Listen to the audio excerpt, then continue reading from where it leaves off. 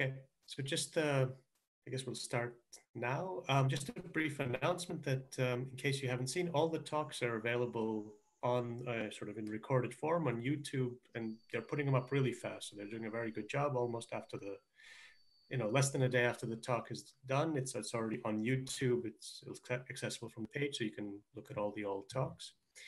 And yeah, so today we're entering the FHE phase of the workshop. So today and tomorrow, we'll see fully homomorphic encryption start from beginning and applications. It's a very hot area right now. And our first speaker is Ilaria Chillotti, who is at Leuven and also at Zama in Paris, a startup, FHE startup. And she will give an introduction to sort of the basics of FHE and also a bit about her particular FHE scheme that she's been working on quite a bit. It's practical. So thanks, Ilaria, for agreeing to talk. Go ahead. Thanks a lot for the introduction, and also thanks a lot for to all the organizers and to everybody that is here. I hope everybody is doing fine with this tough period.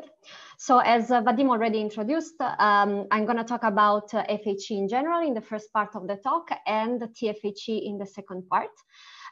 So everybody, when you need to ask a question, because maybe it's not clear enough, please write a question in the chat. I will try to take a look to the chat as much as possible. In case I don't see any messages, feel free to ping me on that. As I said, the talk is going to be divided into two parts. The first part is only a fully homomorphic encryption, and the second part is going to be TFHE. And for TFHE, I will describe the basic construction, and then I will concentrate a little bit more on gate bootstrapping and on the evaluation of the lookup table. And I will just give at the end a few implementation results. Okay, so homomorphic encryption. Homomorphic encryption schemes are a family of encryption schemes that allows us to perform computation on ciphertext, on encrypted messages.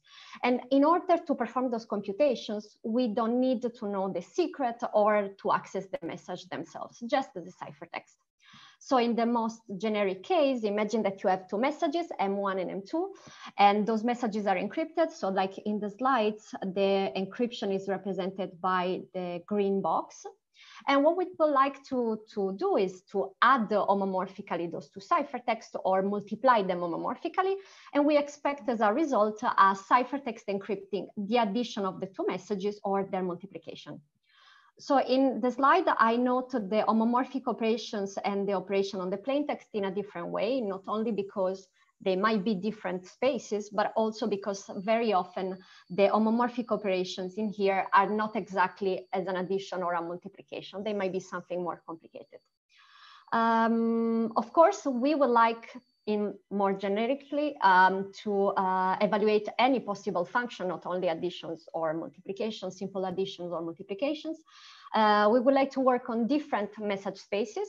So the scheme you're going to see today and tomorrow during those FHE talks are going to treat binary messages, approximate messages, integer messages, and so on.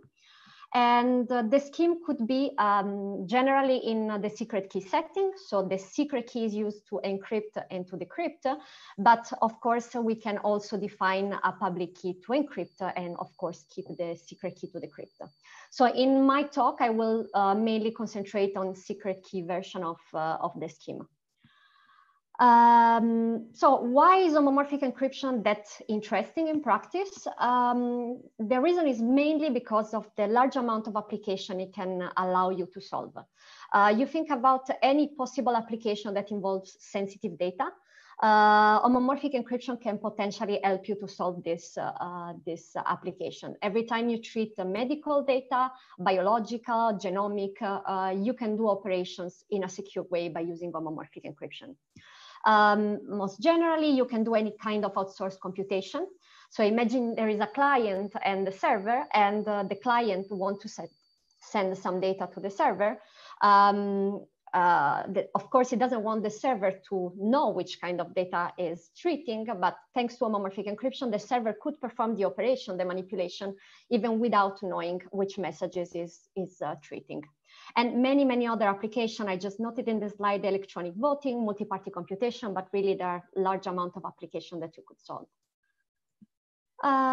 So homomorphic encryption is not a an extremely new idea. Actually, we heard talking about it in 1978 when Rivest, Adleman, and Dertuzos talk about privacy homomorphisms.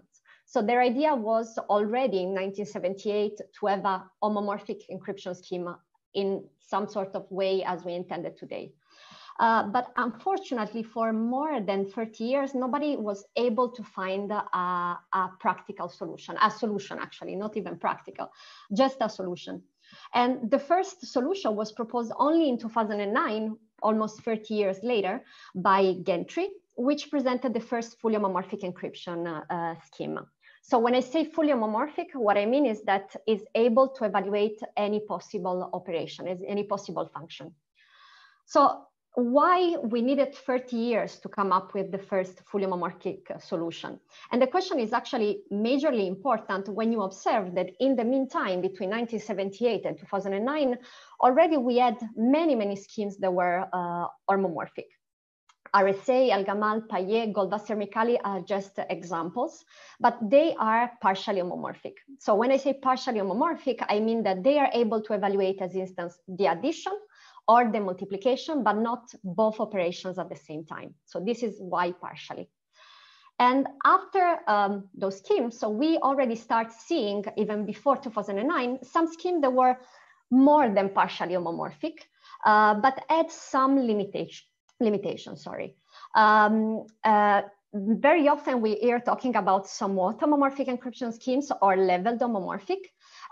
Those two terms are very often not distinguished. I like to distinguish them.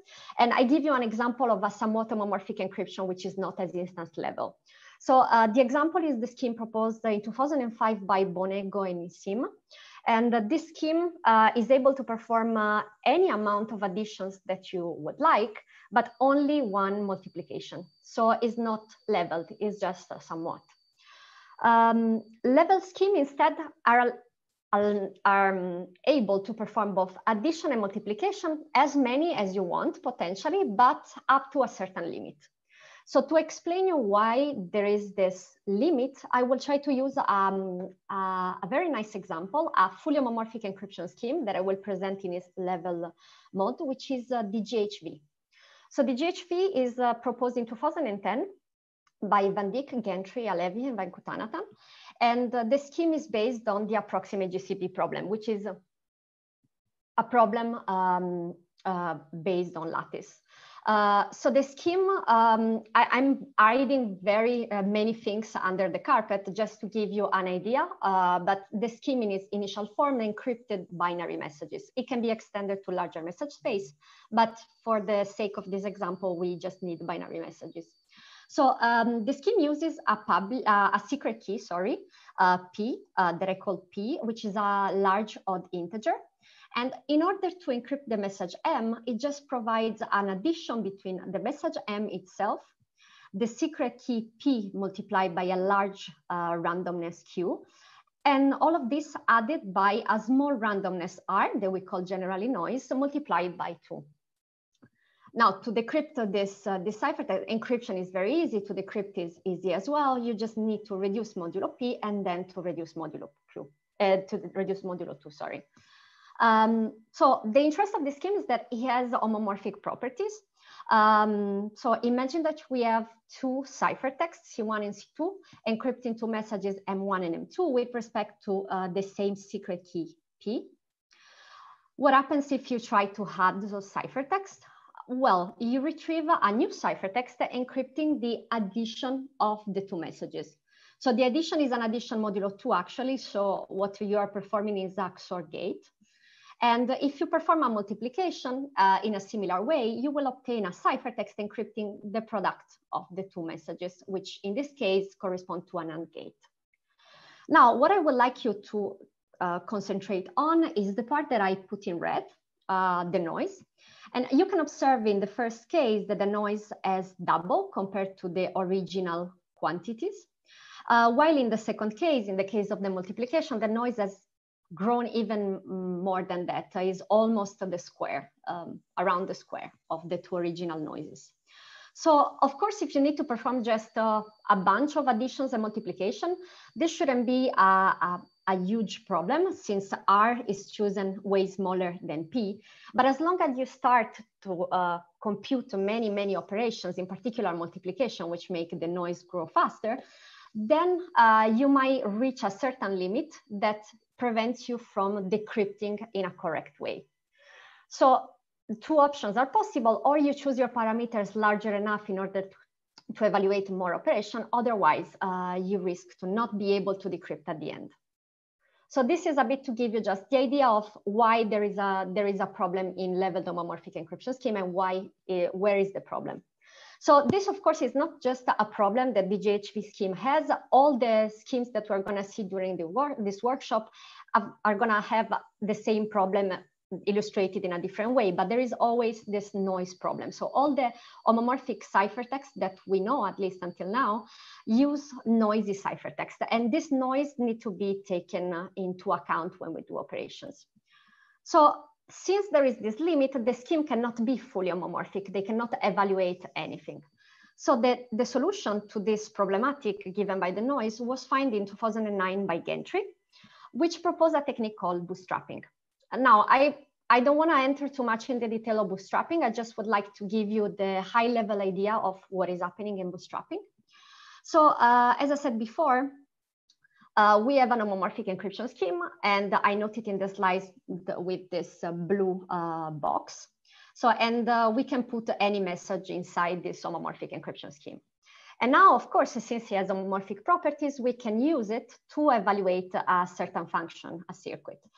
And I call this function phi. And so I expect that after the evaluation of phi, the result I'm going to retrieve is an encryption in the blue box of phi of m. So the result of this evaluation. Now, at the beginning of the computation, as I said, there is a little amount of noise that is put in the ciphertext for security reason. And this noise grows when we perform computation. So what I imagine in the slide is that the function phi as a number of computation that is large enough, yes, to reach a certain limit that I put with this red line. And this limit means that if you perform even a single operation after this limit, you might risk not to be able to decrypt your message, okay? So now, what is the easiest way to get rid of this noise? Well, very easily decrypting the ciphertext. Why? Because decrypting makes you retrieve your message and gets completely rid of the noise. But of course, imagine that you're doing this operations on the cloud. In order to decrypt, you have to give him the secret key, but why giving him the secret key if you encrypted at the beginning? So what was the reason to encrypt at the beginning? And so you don't want, of course, give the secret key. Another option could be that the cloud sends you back the noisy ciphertext, you decrypt it, and then you send it back with a fresh noise as in the beginning. But this is not always practical, in particular when you want to avoid lots of communication between clients and clouds. So the idea that Gentry proposed is still to evaluate a decryption circuit to get rid of the noise, but not to do it in clear text, to do it instead in ciphertext, in homomorphic, by evaluating the decryption circuit homomorphically. So the idea is that you put your ciphertext, your noisy ciphertext, so encrypting phi of m, inside a new ciphertext. So you create a second layer of encryption. So your old ciphertext encrypting phi of m becomes your new message. And nothing changes in the message. So the noise is still at the higher limit, but is not increased. And then, since you're encrypting for the first time with the green ciphertext, of course, you're going to have a little bit of noise in the green thermometer. Now, what you want to do is that you want to open the blue ciphertext inside the green box. And to do this opening, you need a blue key. So the blue key is the secret key of the blue encryption scheme. You're not going to give it in clear text. You're going to give it instead encrypted under the green ciphertext in a green box. So now that you have all those ingredients, what you can do is to evaluate homomorphically with respect to the green ciphertext, the decryption circuit of the blue encryption. And the result of this computation, if performed correctly, will be an encryption only with respect to the green encryption scheme of phi of m, the message that was hidden inside the blue ciphertext. Now, what we would like is that, of course, decryption is a set of operations. So since they are homomorphic operation, they will make the noise grow. But what we hope is that after the evaluation of this decryption circuit, in the noise thermometer, there is still enough space to perform at least another homomorphic operation. So the homomorphic properties tells you that if you have an homomorphic encryption scheme that is able to evaluate the decryption circuit and an additional one operation, at least one operation, that your scheme is bootstrappable and you can have a fully homomorphic encryption construction, because you can iterate the bootstrapping, which is this technique, with another operation, bootstrap, perform the operation. Of course, if you can perform more operation between a bootstrapping and the other is always better, but at least one operation is more than enough to have fully homomorphic encryption. Now, a few remarks on this slide. I already noticed that there is a little typo. So you can completely ignore this public key in here. As I said, public key or secret key, we don't really care. I said I will keep secret key in all this talk, and this is a typo. So just forget about this. And another thing I wanted to say is that this key that we give encrypted with respect to the green box is an encryption of a secret key, and is going to be called in the rest of the talk bootstrapping key. So it's the key that is needed to perform bootstrapping. Any questions until now? I don't see anything in the Q&A, so I assume I can continue. Okay, so bootstrapping, as you can see, is not a cheap operation. It's actually quite costly in practice. So the works that were presented after Gentry's, oh, there is a question in the Q&A. So do the two keys need to be different, PK1 and PK2? No, not necessarily. I just put them different just to, and also the different colors to show that, to make a distinction between the two schemes, but it's not mandatory that the two keys are different. They can be also the same keys. In this case, we talk about circular security because the key should be encrypted under the key itself, but it's okay. Does this answer your question? Okay, perfect. Okay. As I said, the bootstrapping is very, very costly. The works that followed the work by Gentry tried to propose a homomorphic encryption scheme that didn't need to perform bootstrapping that often, or in case we needed to perform bootstrap, to try to improve this technique, to make it as fast and as possible. So since bootstrapping is very costly, very often we ask the question, is really bootstrapping needed to have to do homomorphic encryption or not in practice? And the answer, at least from my point of view, is no, you don't always need bootstrapping. It really depends on the application you are trying to solve. So in case, as instance, if you know already which function you need to evaluate, so you know the depth, the number of operations you want to perform, what you can do is to try to find a set of parameters that is large enough to support this amount of operations. And in this case, we talk about leveled homomorphic because you don't need to perform any bootstrapping. And these parameters are sufficient enough to evaluate the function you have in mind. Otherwise, if you're looking for a more flexible solution, more dynamic solution, or if just you don't know which function is going to be evaluated, then you can use the fully homomorphic encryption schemes. So allow bootstrapping. So set the parameters at the beginning, fix your bootstrapping keys and so on. And then with those parameters, with this scheme, you can possibly evaluate any possible function. As you can imagine, of course, there's two flavors of homomorphic encryption as pros and cons. In level homomorphic, the evaluation are fast compared to the fully homomorphic encryption solution, but as I said, the depth must be known in advance. While in fully homomorphic encryption, you have slow evaluation, mainly because from times to times you have to evaluate the bootstrapping, but at least you don't have any depth limitations. Okay. Yes. So, nowadays, the scheme that we know that are fully homomorphic are mainly based on lattice problems. This is why fully homomorphic encryption is in this workshop.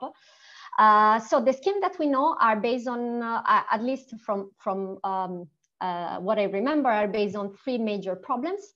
Approximate GCD, like I show you in the DGVH scheme before. We have n-true solutions, and the LWE and ring LWE solution. I see that there are more questions. What is the difference between SHE and LHE schemes? So as I give an example with Bone-Gonisim.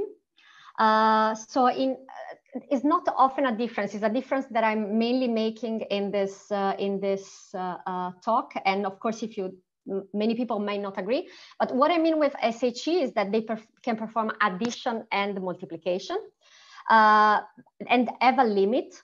Level homomorphic encryption, you can perform as many as you want as long as the parameters allow you. So in the case of the GHV, sorry, not the GHV, Bone-Gonisim, it's more an SHE scheme because you can perform as many additions as you want, but just one multiplication. So it's not level in this sense. I hope this was okay.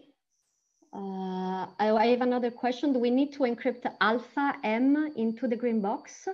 What is alpha M? And another question is, if a circuit which needs to be homomorphically evaluated, but the input comes from multiple parties, how we should split the private key? Secure multi-party computation can be a candidate. Well, of course, secure multi-party computation is a solution in case you have multiple parties. In case of homomorphic encryption, you have multi-key solutions. That's I'm not gonna talk about them in this talk. But there are multi-key solution, and there is a way to split the key between the participants.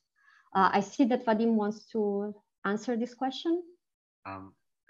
Ilaria, I think the question is about your bootstrapping picture, the nice picture. Yes. Slides ago, when. Yes, I'm gonna go back.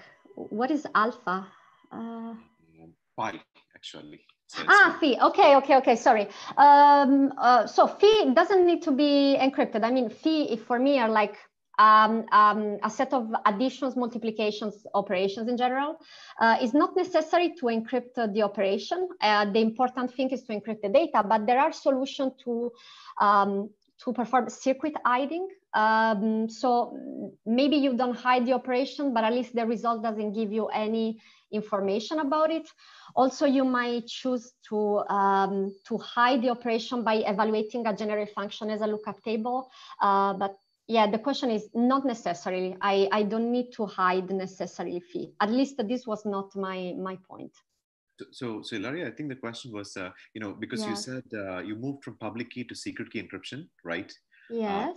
It seemed like the bootstrapping operation would need to encrypt, would need to put the blue box inside the green box. Yes, you're right. You're right. I think it was so resolved. This needs a public key probably.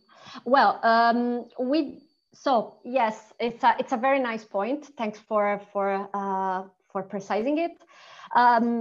So in something that I didn't say at the beginning is that I say we just consider secret key. Let's forget about public key. Obtaining a public key encryption scheme in homomorphic encryption is extremely easy, starting from a secret key homomorphic encryption scheme. If you publish a list of ciphertext encrypting 0 and 1 generally, then you can, I think also some scheme you just need an encryption of 0, but whatever. If you just publish a list of encryption of 0, you have a public key in practice, and so you can encrypt whatever you like. So yeah, it's a fair point. This should be a public key encryption schema. It's a very good point. I don't know if it answered the question. Hello. Yeah, that's yeah, it's okay. So I guess one other way to solve this problem is to say that that green box doesn't need to be a random encryption of FHE. It just could be any encryption of FHE. So as long as you can produce like some encryption, could be the identity function in the in the schemes that we. Yes, absolutely. Yeah, cool. Yes, absolutely. Thanks for the remark. Okay, I suppose the questions are. That is, yes, okay. Okay, so where I was? Here. So as I was saying, many lattice problems can be used to define homomorphic encryption. In this workshop and in the rest of the presentation, I will only concentrate on LWE and ring LWE based solutions. So very quickly in here, I will give you a list of some of the ring LWE and ring LWE based schemes. Consider that this list, of course, is not a complete list. There is way more in the literature that could be included, but of course, for reason of space and the time of this talk, I will not be able to report every work. So I would say that the first homomorphic encryption scheme based on fully homomorphic encryption scheme based on ring LWE is the BGV or BV scheme proposed in 2011 and 2012 by Brakersky, Gentry, and Vaikuthanathan. So this is the first scheme based, homomorphic encryption scheme based on LWE, if we don't consider Regev, which was still additive homomorphic. And I will, I put BGV-like scheme because I'm gonna give a scheme that, a list of schemes that are BGV-like. I will try to explain later what I mean with this. So after the BGV construction, there was not more later, there was the BFV construction, which is very similar to the first one. There are some little differences by Brakersky, Fan, and Verkauteren. And in 2013, we saw a different scheme that appeared, GSW. So the scheme GSW, the construction of GSW is still LWE ring LWE based, but there are some difference with the BGV-like schemes. As instance, in BGV, we have a smaller ciphertext. In GSW, the ciphertext are larger. The multiplication is done in a different way. In BGV, you multiply all the elements of the ciphertext, and then you do a procedure which is called relinearization. While in GSW, you perform directly the multiplication in a special way. And also the noise growth in the multiplication, at least in the two schema, is a bit different. Generally in GSW, the noise grows a bit slower compared to BGV. So the schemes are very interesting, both of them. But at the beginning, at least from what I felt, is the BGV scheme was looked more and more interesting mainly because of the size of ciphertext, which in GSW were quite large compared to the first family. I would say that GSW then was improved, and a nice improvement was proposed in 2015 by Duca and Michancho. So they proposed this scheme, which is called FHE, and which is GSW based, and that shows that actually even with GSW, we can perform quite fast operation. And I will give a little bit more detail later in this talk. So after FHEW, together with Nicola Gama, Maria Georgieva, and Malika Zabashen, we proposed the TFHE construction, which initially improved the FHEW scheme and then took a little bit a different direction. And the most recent scheme is again in the BGV-like scheme. And it's the scheme Heian, proposed by Cheon, Kim, and Song in 2017. So those schemes are, I just put them in those two big families, mainly because of the way the multiplication is performed. But there are, of course, many differences between all of them. As instance, if we take the BGV family, BGV and BFV are encrypting mainly integers, while Heian is encrypting approximate numbers. And so there are many little differences. But all of the schemes in this list and all their improvements are in practice LWE and ring LWE based construction.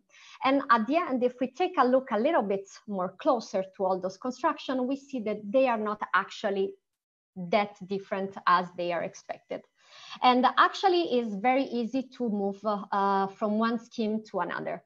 And this was shown in 2017, in 2019 in the Chimera construction by Buragama, Georgieva, and Jechev. And they built a common framework where they showed that TFHE, Heian, and BFV can be used simultaneously, or at least we can move easily between one and another. And all of these are theoretical, of course, constructions, but all of them are also implemented. And we have many implementations that now are available. Here is just a list, it's not an exhaustive list again, just a bunch of schemes that we have we can find online. And as instance, HELib was, I think, the first homomorphic encryption scheme, the first homomorphic encryption library, and then many, many others followed. So in the rest of the talk, I will concentrate, of course, on the TFHE, as I already announced. I will start with the theoretical description, and then I will give a few details about the implementation. And in the rest of the workshop, you're going to see way more details about all of those construction, or at least the majority of them. Young-Soo is going to talk later about Hyan. Jessica is going to talk about FHE. Yuri is going to talk about Palisade, and so on. So I'm really looking forward to all those talks and to all the details. But for now, I will just concentrate on TFHE. Ilaria? So before I continue, yes, if there are any questions. So yeah, before you move on, can you go back? Yes, sure. I just wanted to make a remark. So you were classifying the schemes based on how the multiplication works, but in some sense, so this GSW-like thing, so there's a distinction between so GSW multiplication and then FHE and TFHE. It's not that they are using, so multiplication is done differently in FHE and TFHE. So GSW is used in the implementation of bootstrapping. But if we think of this as a classification in terms of how multiplication is performed, FHE and TFHE are in a sense their own category, and there could be a different line to explore where GSW multiplication is used to actually perform the computations, which is in fact how GSW was presented in that paper. So it's, I just put them all together because FHE and TFHE use GSW-like ciphertext. It's not a very, like, I put many things under the carpet. It was like that's why I put them under I know, and that's also, I just wanted to make this remark because that's also how many papers are also presenting this thing, but in some sense I think they are just repeating what was written or said sometime. So I just wanted to take this as a chance to clarify that. So FHE and TFHE, they have their own multiplication. GSW is used for bootstrapping, so it's a small. Yes, absolutely. But as I said, many things under the carpet, but thanks for the remark. Yes. Any other questions in the meantime? Yes. How TFHE perform multiplication and division supporting or not? So I'm gonna get a bit more in detail. I'm gonna start talking about TFHE right now. So just wait a little bit. Fully homomorphic encryption level HE schemes are only based on LWE problems. Are there any other construction based on group algebra and other approaches? So as I said before, not only on LWE problems, as I said, there is like N-true based schemes and approximate GCD. I showed at the beginning that there is a scheme based on approximate GCD. I'm not aware of all the construction existing. I know that there are many line of research trying to find solutions that are based on different problems, but I'm personally not aware of anything that has given a remarkable result. But if anybody has other comments on this, of course, feel free to there were many attempts. They were just not very successful so far. Yeah. Okay, great. And the last question, how to handle encrypted loops while and control statements like break and continue in encryption domain. The homomorphic encryption scheme have to be oblivious, which means that every circuit that requires an if condition, a while condition, and so on, needs to be performed in the worst case possible. So if you want to perform an if, as example, you have to evaluate at the same time the if condition and the else condition, and then make a choice between the two of them homomorphically. And similar things can be done for while. And if you want to break, actually, you can not really break, because breaking a computation will mean like give some information about it. And I don't think this is possible. So really, you evaluate the worst case operations. I hope this answers the question. Okay, I emptied the Q&A. I will continue. So I'm going to enter right now in the TFHE, in the description of the TFHE scheme. So as I said, I'll start with the basic construction, and then I will talk about the gate bootstrapping, vertical packing, and lookup tables, and then just finish with some implementation results. So as I was saying before, TFHE starts at the beginning as an improvement of the scheme FHE proposed by Dukai-Michancho, which is a GSW-based construction, but as Daniele remarked, there are, of course, differences compared to GSW. What is very interesting in the FHE paper is that the paper is able to build a fully homomorphic encryption brick. So it's like really a little brick that you can put together many of those bricks to build any possible circuit. So the brick itself performed a bootstrapped NAND gate. So why a NAND, first of all? Because with a NAND gate, you can really build every binary gate that you would like. And since homomorphic operations have a little problem in noise that grows after every operation, well, the bootstrap NAND gate takes care of this noise by doing a little bootstrap every time the noise is the NAND is performed. So it's really a brick that is ready to be used to build any possible fully homomorphic encryption construction that you can imagine.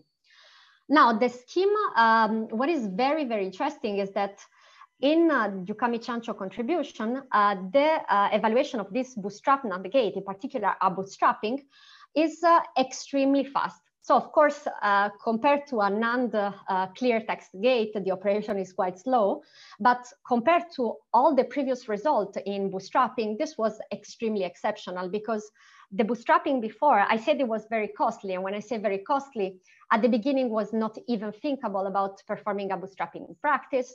Then we went down to maybe years to perform a bootstrapping, then to weeks, then to days, and then to minutes. But I think nobody before Dukai-Michancho was able to get under the second per bootstrapping.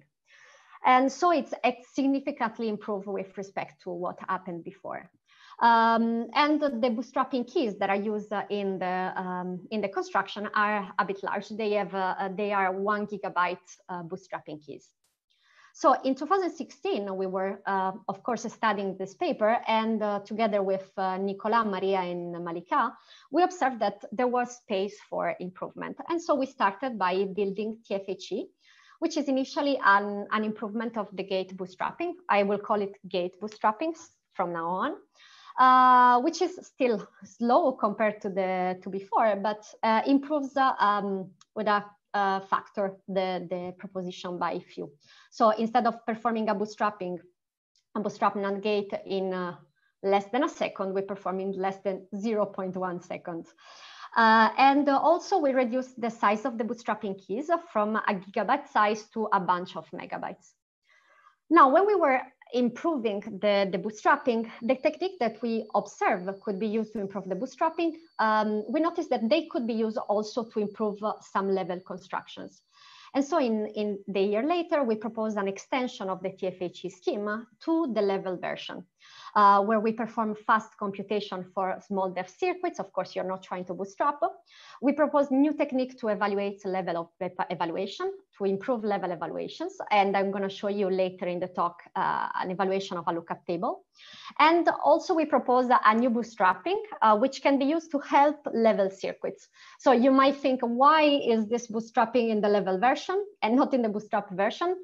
Well, because bootstrapping can be also used as a support to level operation. It doesn't really give you, if you don't want, a fully homomorphic encryption scheme can be also used in some sort of way to help level computation. But let's ignore for now this little detail. And during this improvement of the level version, we saw that there was still something that could be improved in the bootstrapping itself. And so we reduced the time of the gate bootstrapping down to 30 milliseconds as well. So this is a bit the overview of the contribution. I will now get into the details of the scheme. So first question is, why TFHE? So FHE, as you can imagine, is for fully homomorphic encryption. The T is for Torus. So what we use is the real Torus. I have a question. Is this little bootstrap done implicitly for each and every NAND gate, or does it have to be called explicitly? No, it's done. It's done for every NAND gate. At least the construction is a NAND gate with bootstrapping. You don't have to call it explicitly. Is implicit. It's not necessary. You can of course perform NAND gate in a different way, but this is a kind of different construction. In the gate bootstrapping, yes, is implicit. If the NAND operation are bootstrapped, how come is there a need for circuit level bootstrapping? Well, because in the gate bootstrapping version, you're performing an operation and then bootstrapping, operation and bootstrapping. What I said before is that we might prefer sometimes to perform leveled operations, so not perform the bootstrapping for a long time and then perform the bootstrapping only when it's needed. So the gate bootstrapping version, when we bootstrap every single binary gate, and the circuit level bootstrapping version are quite different, are two different approaches if you want. I'm gonna give more details later in the talk. I think I emptied the Q&A. Okay, so as I said, TFHE because of the torus. So the torus is just the real numbers modulo 1. The torus has a very nice Z module structure. And when I say Z modules, what I mean is that if we take torus element, we can add them together, and there is the addition is well defined. So the torus is an abelian group. We can also perform an external product with integer coefficients. So if you take a torus element in blue in my slide and an integer element in red, and you perform the multiplication, the result is in the torus and the multiplication is well defined. But unfortunately, the torus doesn't have a ring structure. So it means that if you try to multiply two elements in the torus, they are not, the multiplication is not well defined. So it's not a ring. And as well as you have this Z module property on the torus, you can easily extend it to torus polynomials. So in this talk, I will use the shortcut notation Tn of x as noted in the slide. And when I say Tn of x, I mean polynomials with coefficient in the torus, so real modulo 1, reduced modulo xn plus 1. And this set as a R module structure, where R is the set of integer polynomials reduced modulo xn plus 1, the ring, sorry. So as well in here, we can perform addition between torus polynomials, well-defined, external products with integer polynomial, well-defined. But when we try to multiply two torus polynomials, well, the computation is not defined, the multiplication is not defined. Okay, so this was just a little bit an introduction. Now, what are the ciphertexts that we use in practice in the TFHE construction? We have three ciphertext types. The first one is the LWE ciphertext. Now, I'm not reintroducing the LWE problem. I think it was already well introduced by the speaker before me in the previous days. Of course, if anybody has a question, I will be glad to reintroduce LWE, but I don't think there's need. So LWE ciphertext for us encrypt torus messages, so messages in the torus, not necessarily binary messages. They can be different message spaces. And we use binary keys, binary secret keys. The ciphertext is of the form AB, where A is a random vector of torus elements, and B is just equal to the inner product between the secret S and the mask A, plus what we call the phase, which in practice is just your message mu plus some little Gaussian error. Now, in the figure that I show in the slide, I have the unlocked representation of your ciphertext and the locked presentation. So when I say unlocked, I mean that we can see, of course, the mask, which is public, and we can see the phase. When we see the phase, we of course can easily see what the message is. So I cannot write in the slide, but in here you can imagine that this is the torus, so represented like a donut. On the bottom you have 0, in here you have 1/3, in here you have 2/3. So in here I'm encrypting the message 1/3.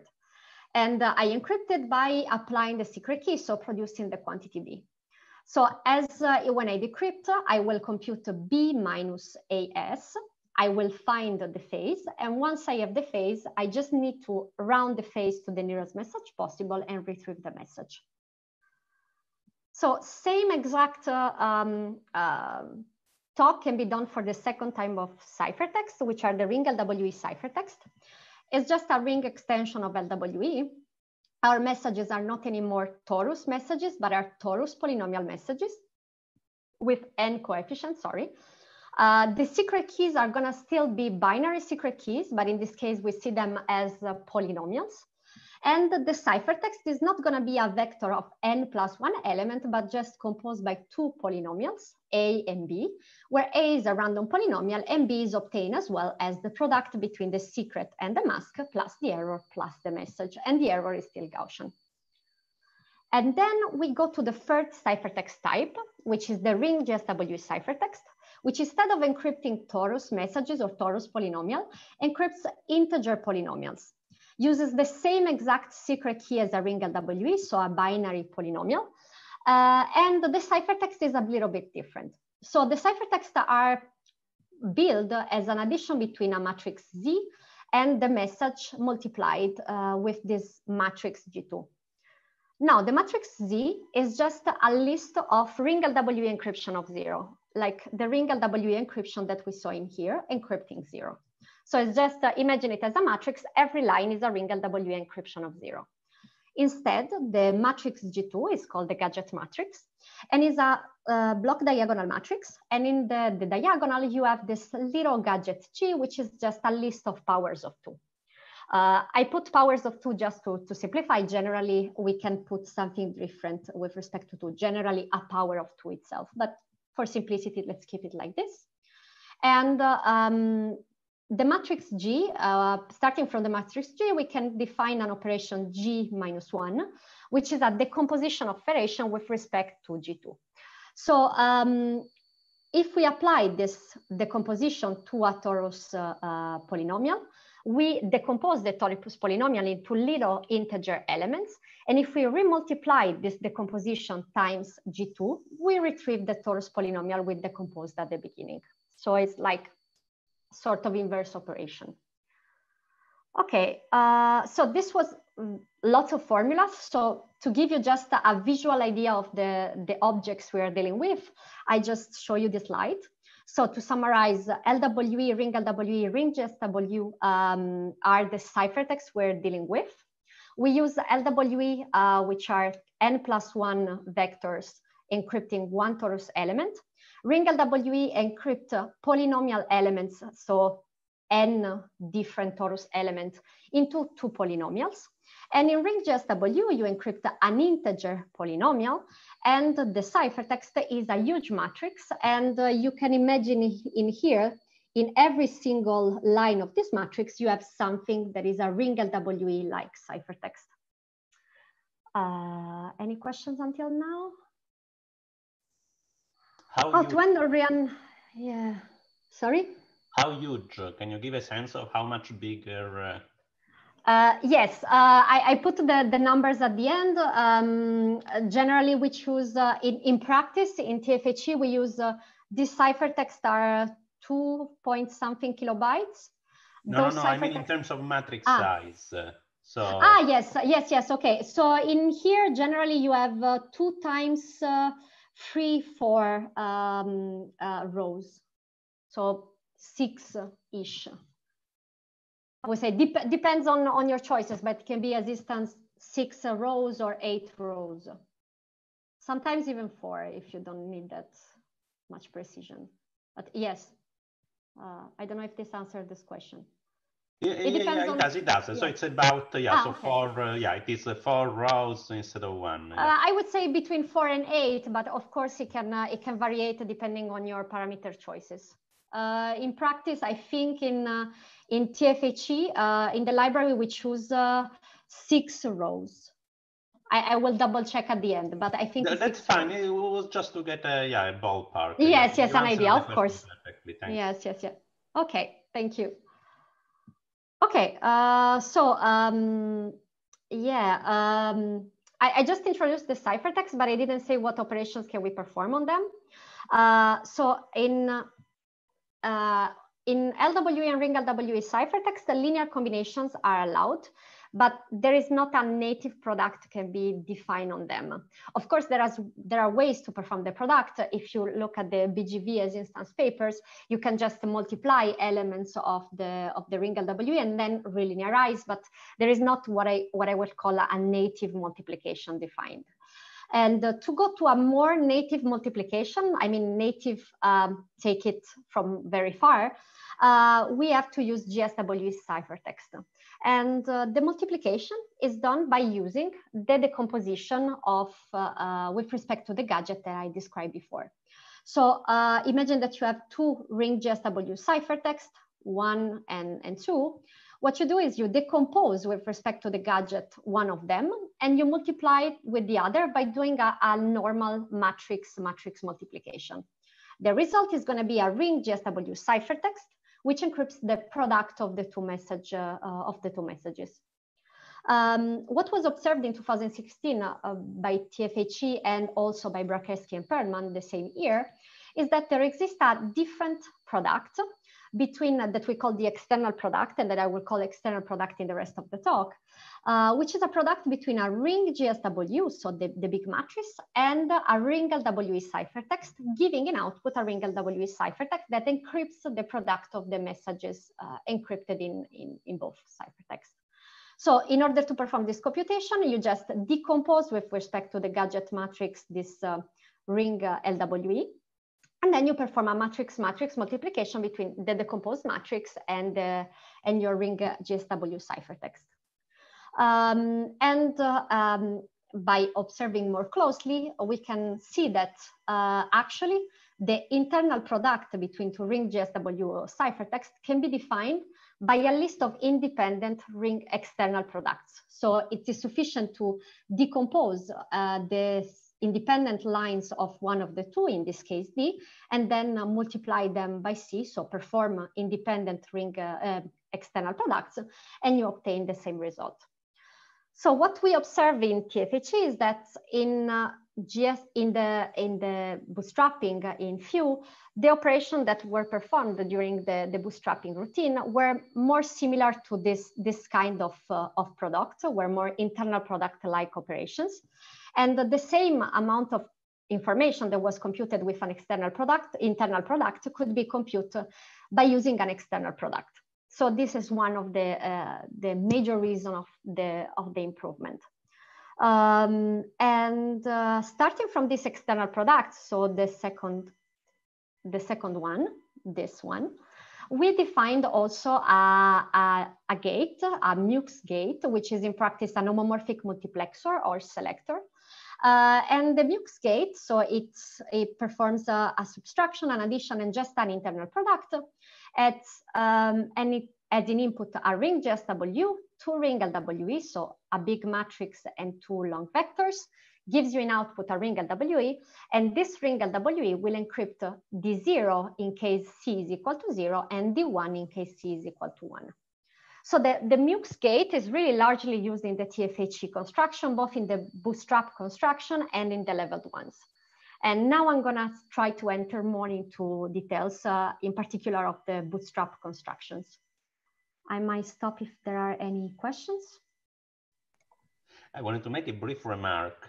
Yes. So the terminology internal, external product is the standard use of these words in mathematics, but I think that it can be a bit confusing for people looking at this from an implementation point of view, because what you call the external product is an operation which is performed internally by the internal product. So if you look at the code, in some sense, it would have been more natural to call the internal product called that external and the other one internal. I will justify maybe the terminology. At least this is why we call it this way. So as I said, sorry, yes. Sorry, it is clear to me why you call it this okay, way. okay. No, but maybe for the others. Yeah. I just wanted to make this clarification for people that are less familiar with the algebra and are looking at the code. Then I think the terminology seems that it is used in the. No, it's perfectly clear to me, and the terminology is mathematically accurate. Yeah. Okay. No, but in case okay. Thanks for the remark. Okay, any other question until here? No, the Q&A is empty. Okay, so let's move to the gate bootstrapping application.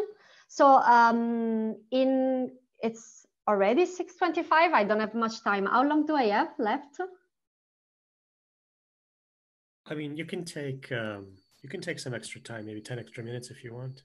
Okay, I will try to fit everything in 10 minutes. Okay, so in the case of gate bootstrapping, please, Vadim, feel free to stop me when I'm passing the time, when I'm going too much. So in the case of, there are two ways to do bootstrapping. Of course, you can choose to bootstrap after every gate. So you have the gate bootstrapping option. And as was asked before in one of the questions, you can also have the circuit bootstrapping. So where you bootstrap after a larger amount of leveled operations. So in the slide that follows, I will just concentrate on the gate bootstrapping. For circuit bootstrapping, I don't have enough time. So in case there are any questions, I will take them offline. So the bootstrapping idea is to initially reduce the noise in ciphertext. So imagine that we can see in X-ray a ciphertext, and this is what we see inside. As instance, we are encrypting the message 1/2. And there is lots of noise, so the message could be anywhere in this red part. And what we would like to give in output is a fresh message. So a message encrypting, a ciphertext encrypting a message with less noise. So where the message is on the torus depends, of course, on the phase, on the message plus the error, which can be computed by computing B minus AS. And what we would like to do with the gate bootstrapping is, depending on where the message or the phase, if you want, is in the torus, is one of the slices, we would like to give you in output something that is the output message. So in case, as instance, we have that the message is in here in this slot, then we would like to give you an output, a LWE ciphertext with the message VE+1 with low noise. So in order to do that, we are going to try to play with this wheel. Let's call it wheel. And we're going to try to compute homomorphically the position of the message in the wheel, rotate the wheel of a number of positions corresponding to the message, and extract the ciphertext that correspond to that position.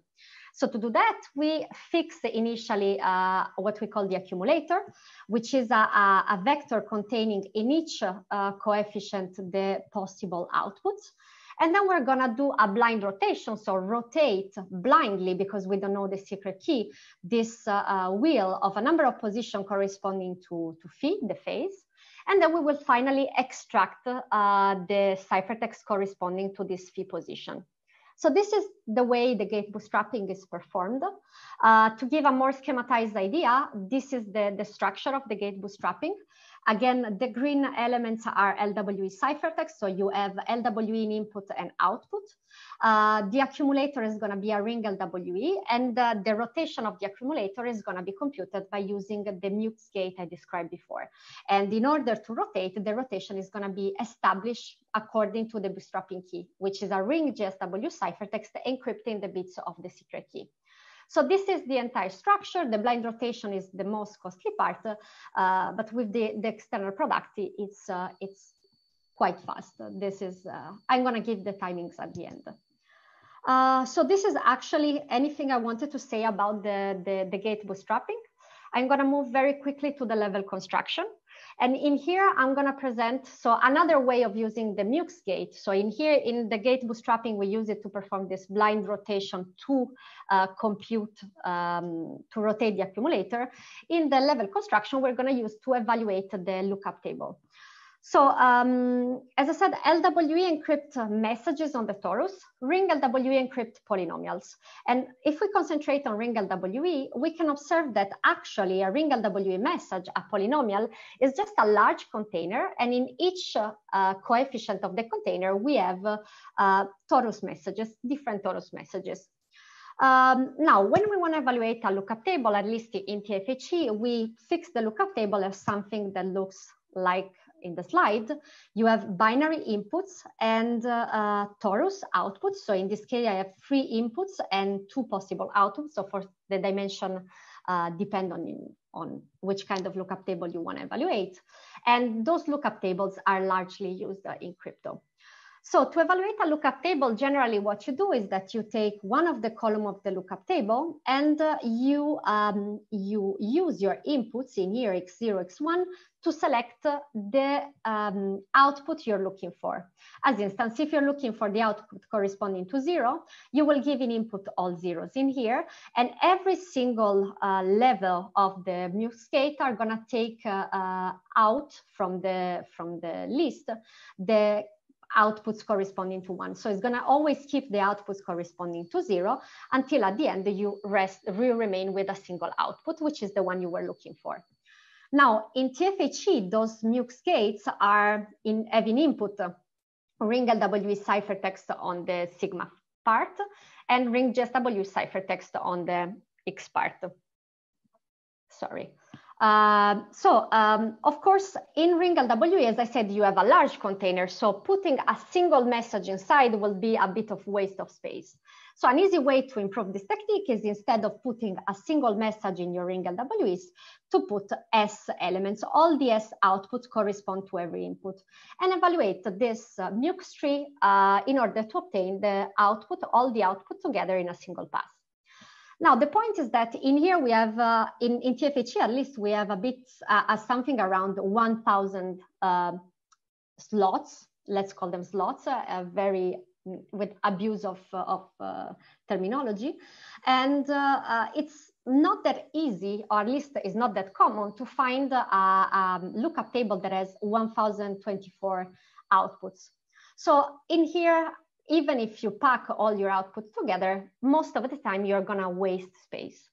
So in order to prevent this wasting of space, we're gonna try to move the packing from horizontally to vertically. So this packing can be used even if you have a single output, and actually is way more easier to fill the packing in vertical way, because to fill it, you just need a 10-bit input, which is quite more common than a 1,024 output.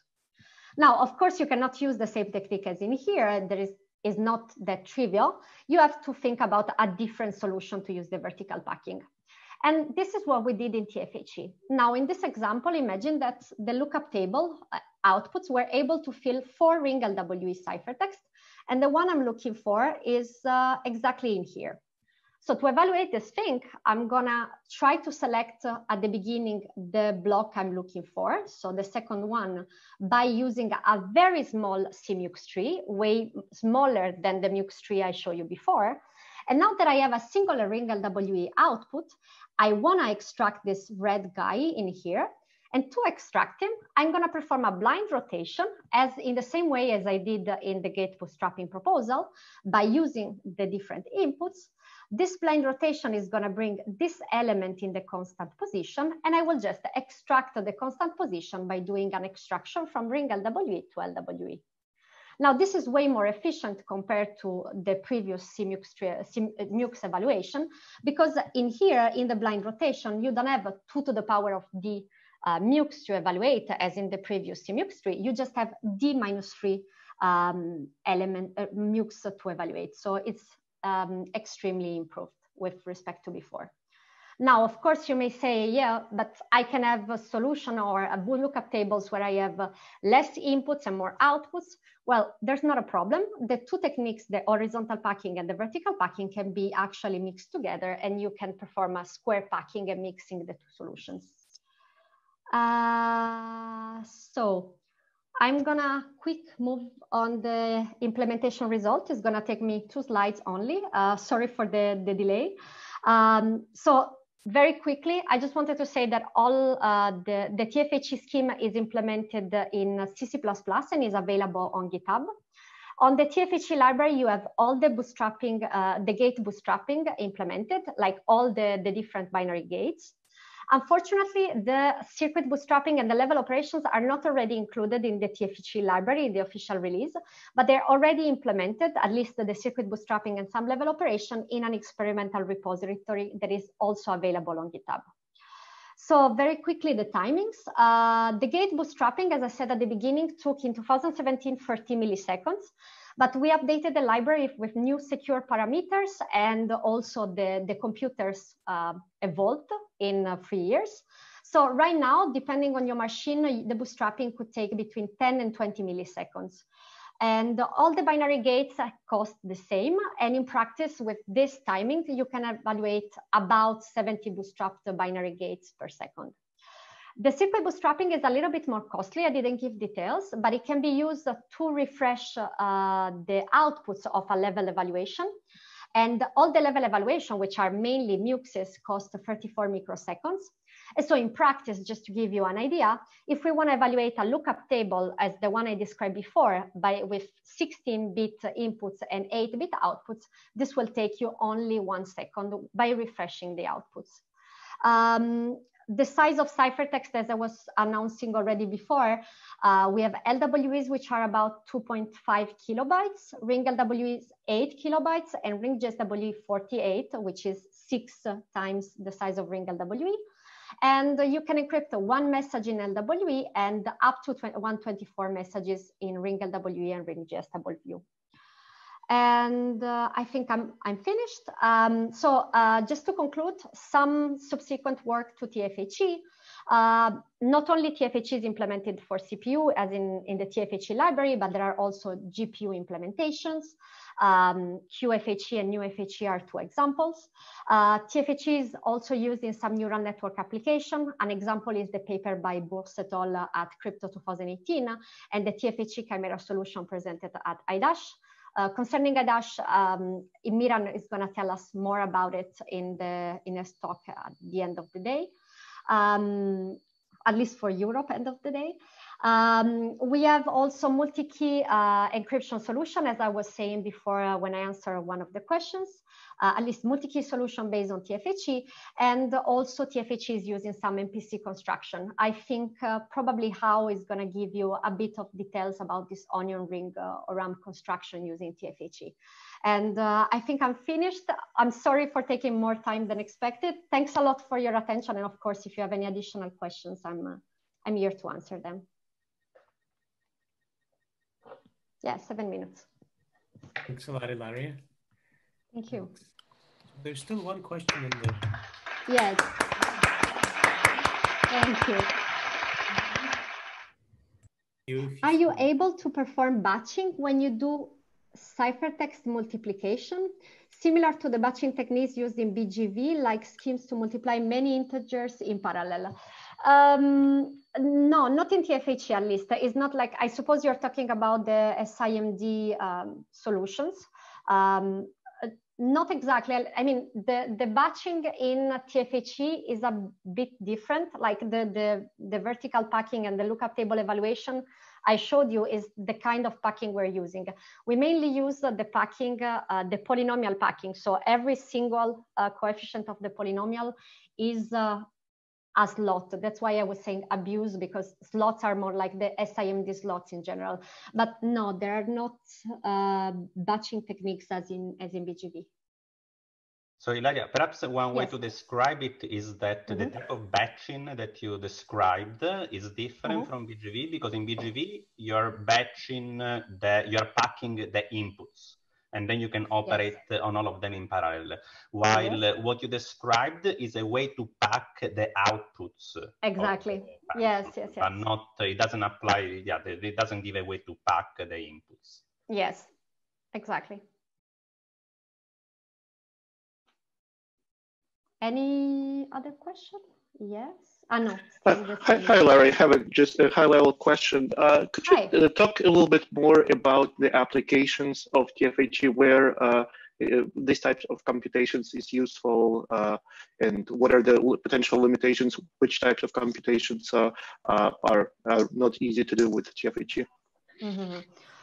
So I think there are many possible applications, like the neural network application, as shown by Bose or et al., or by the TFHE Chimera solution, and also in the Chimera paper. Actually, there are neural network applications that can be shown, and the bootstrapping can be used to solve those applications.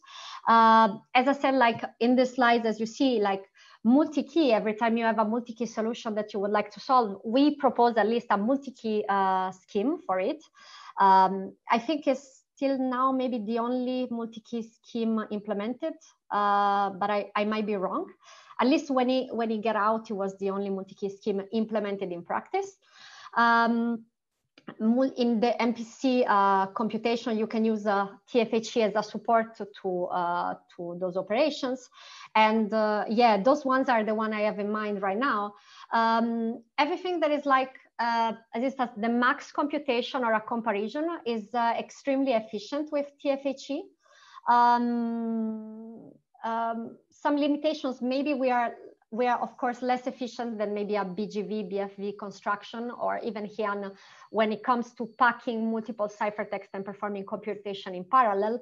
But as I said, so it's the scheme has interesting feature and drawbacks, and all the scheme actually has the features and drawbacks. And what is nice is actually, what will be nice is to actually would be able to take advantage of all of them, all the features together. And this actually could be done, as shown by Chimera, by building bridges between all of them. And so taking advantage of one or the other, depending on the application. So yeah, I would say this. Thanks for your question, Yuri. Thank you. What's the main reason TFHE is faster than Vue? So I have to make a little remark on this. So Vue, after TFHE came out, was already improved. So I suppose probably Jessica is going to give more details about it. So there are a few reasons about the initial improvement, at least. The external product, it's one reason. In TFHE, we use a dedicated FFT library. Let me see, the MUX construction, the MUX routine brought some, at least the way we express the formula of the blind rotation is a bit more efficient compared to at least our initial implementation. Some other things, well, maybe the fact that we work on 32 and 64-bit integers allows us to perform native operations. So we have a gain also in that. And probably there's another reason I'm missing, but yeah, I think those ones are the major ones. And I also have a question from Eduardo. Could you provide some estimation about the computational cost of adding TFHE ciphertext? If I understood correctly, you can do addition as integers without using any bootstrapping. Absolutely, yes. It's like the cost of an addition between, I don't know, 2-ring LWE ciphertext is just an addition between all the elements themselves. This is of course can be performed. I cannot give you like, I don't have timings, but is extremely fast. It's quite negligible compared to the other computation. Way faster, of course, than the external product, which took 34 microseconds. But I don't have an exact timing right now. But you can say that essentially encryption, decryption, and addition are the same as LWE and all other schemes. Absolutely. The only yes. The real difference is the multiplication and bootstrapping. Yes. So yeah, you can just take figures from the other schemes and make it practically the same code. Yes, exactly. Okay, so thanks a lot, Ilaria. Now I have 2 minutes until the next talk, so maybe we'll take 5 minutes to give Yongsoo time to set up. Okay, thanks a lot. Thank you. Thanks everybody again for the attention.